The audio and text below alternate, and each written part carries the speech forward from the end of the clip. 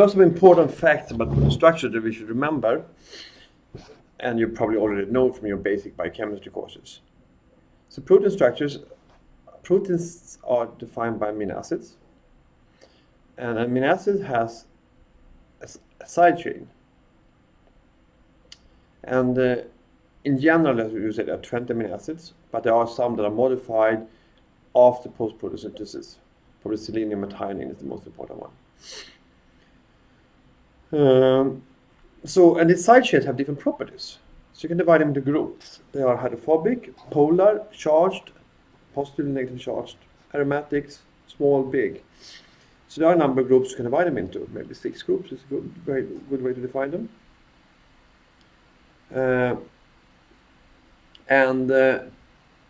These properties is what determines how proteins interact, and how proteins fold, and proteins look like. So unless you already know this, you should probably have a look up in a biochemistry textbook or on the web about the different properties of amino acids.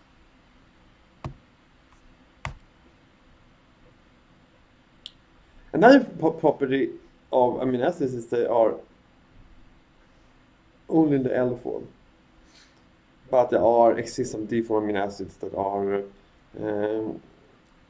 can be produced by enzymes.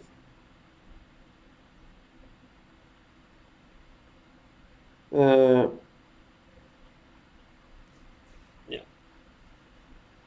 Another thing is that during synthesis, these amino acids are merged together to form a long chain, and forms called peptide bond, peptide linkage, and that's an enzymatic reaction. And of course, we know that it occurs in the ribosome. So, from a structure point of view, it's important to know that this peptide bond, peptide linkage, is basically quite rigid.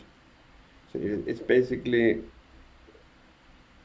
like you have a double bond between the C and N, but it's actually, although it's not a double bond, but that's because the hydrogen is distributed between these amino acids. So that means it's very hard to rotate. So for practical purpose, you can assume this planar bond. This means that you have 2 dihedrals that are basically determining the structure of the backbone chain. So you have phi and psi angles that are rotating, but they can of course rotate about freely, more or less. But what happens is that when they rotate is that the other atoms, particularly side chains, have a risk of colliding with each other. So, and that is also not very favorable. So therefore, some particularly bonds are more preferred than others. And also, what you want to do is the other thing you want to do is to form hydrogen bonds. But the description of phi and psi angles is often depicted in what is called a 2-dimensional plot. We call it phi-psi plot or a Ramachandran plot. And this Ramachandran plot is what makes out the secondary structures and work mainly by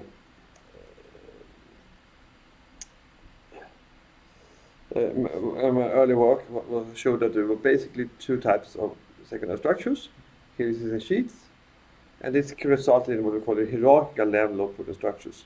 The primary sequence, a primary structure, and a secondary structure that here get depicted by a helix, and then you have a third structure basically describes how the protein is folded, and you have a quaternary that describes how different parts of proteins are interacting.